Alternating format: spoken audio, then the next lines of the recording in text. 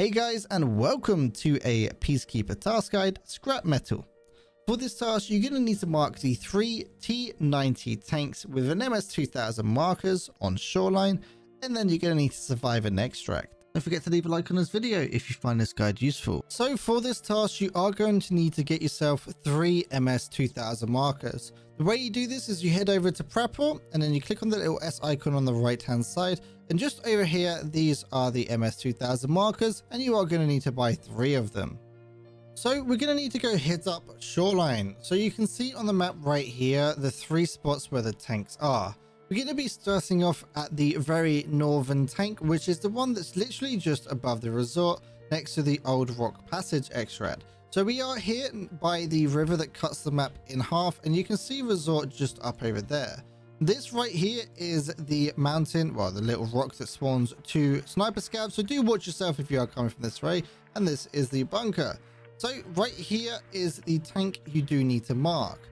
If you've marked a tank and then you're on your way to another tank without any green text up on your screen, then you do not need to go and mark that old tank again if you happen to die. If you happen to die whilst the green text is on the screen, then you do need to come and mark that tank that you are marking at the time again, as it won't count towards your quest finishing.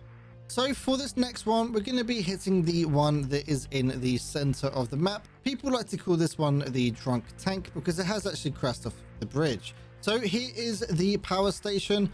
Up there is a resort just through the trees, and then over in that direction, you should be able to see it, there is the weather station or the dome, whatever you like to call it, just over there. Here is the second tank we are going to mark, and the reason why it's called drunk tank, like I said, is because it's fallen off the bridge. So we are at the final tank. We are over here on the left hand side of the map, just at the town. And the tank is just dotted right here, which is right next to the extract, just like so. Of course, watch yourself whilst you're here, because you do get a good old extract campers liking to lurk around. And if you do happen to spawn here in this area, there are a few spawns that are dotted around the town. So you do just need to watch yourself if this is the first tank you're going to be hitting up. If you are struggling with this task, or just in general wanting to find people to play with, head over to piranha.tv/discord. We do have a decently large looking for group community, as well as a Sherpa system, so if you just need a bit more help than normal, then we are there to help you.